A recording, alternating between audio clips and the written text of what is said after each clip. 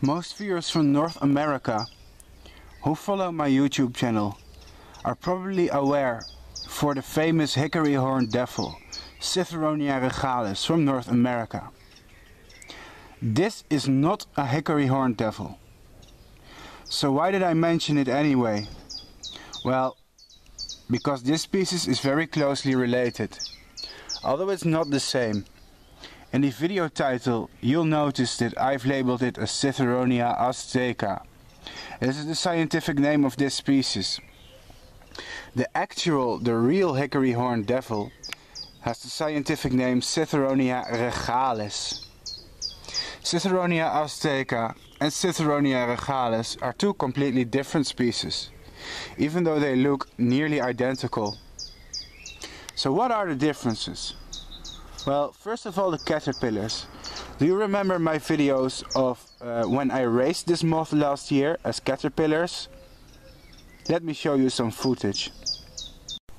What an incredible monster, guys. Today I'm back with the same caterpillars I showed you last week, but even bigger. I can't believe how much they are growing. I've said that they were smaller than the Citheronia regalis, but I'm starting to doubt that now. Because they are getting close to that now, and if they grow a little bit more, then maybe they will come into the regalis size range. And here we see a whole branch of amber tree, liquid amber.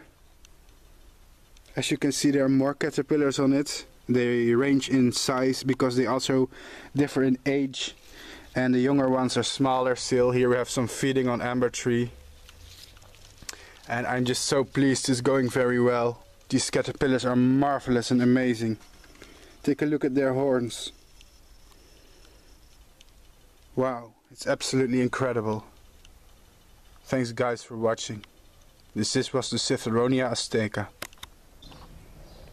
As you can see, the caterpillars are brown, while the caterpillars of the hickory horned devil are green and have more flashy colors.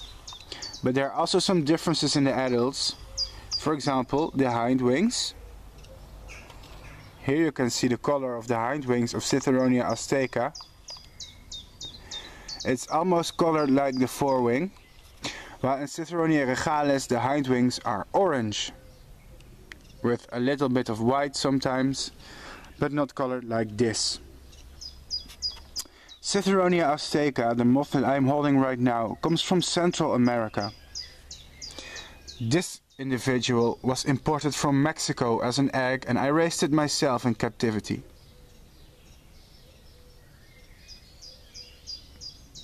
Citheronia regalis, the true hickory horned devil, comes from North America, so the geographical location is also very different. And then there's another difference that you cannot see in this video. Citheronia azteca is actually bigger than Citheronia regalis. Although the moth that I'm holding here is not a good example of this. This is a very small female. Size is a variable trait. So that means that not each individual of this species will be bigger than each individual of the other species. Also in captivity, moths that have been raised in captivity tend to be smaller than the ones you can find in the wild. So that really makes it difficult to demonstrate the size difference. You'll just have to take my word for it. Although by no means any of them are small, both of them are very big species. Both feed on walnut, on liquid amber, on amber tree, walnut, juglans, and many more plants that can be raised on in captivity. I believe cherries too. And I'm gonna take this one inside now because it's shaking, which means it's about to fly, and I don't want it to escape.